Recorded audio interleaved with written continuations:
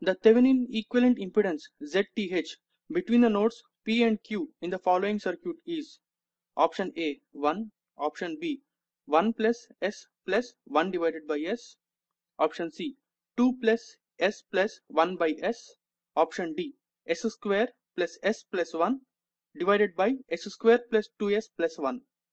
In the given circuit, we have a current source and also an voltage source. To find the Thevenin equivalent impedance between points P and Q, we have to replace the voltage source with a short circuit and the current source with an open circuit.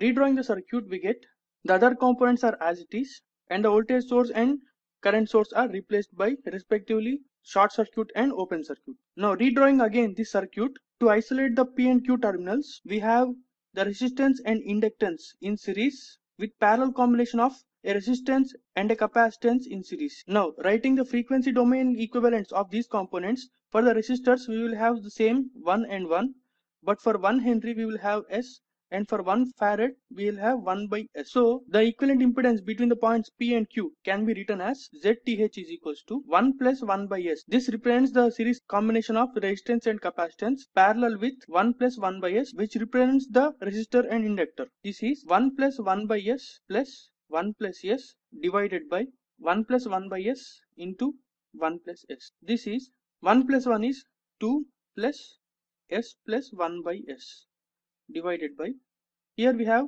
1 into 1 plus 1 by S into 1 by S plus S into 1 S plus 1 by S into S is again 1. So we can write it as again 2 plus S plus 1 by S divided by the denominator also same thing, 2 plus S plus 1 by S. So this will be equal to 1. From the given options, the right answer is option A.